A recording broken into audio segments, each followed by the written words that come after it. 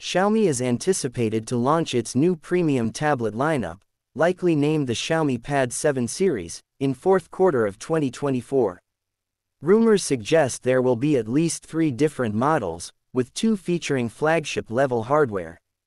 Additionally, the brand is expected to introduce its first high-display tablet this year.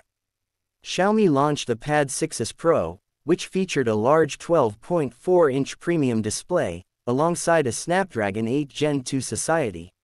It is rumored that the Xiaomi Pad 7 base model will be reusing some of its hardware, including the Snapdragon 8 Gen 2 SoC, and the 144Hz high pixels display.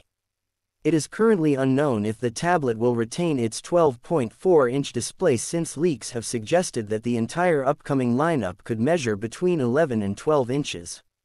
As per a recent leak, the Pad 7 series could feature 2 flagship models powered by the Snapdragon 8 Gen 3 leading version chip. While the naming scheme has not been disclosed yet, one of these models will likely be the Pad 7 Pro. Compared to the Pad 6 Pro, which features a Snapdragon 8 Plus Gen 1 chip, the upcoming tablet will offer a substantial boost in performance in graphics-intensive tasks like gaming.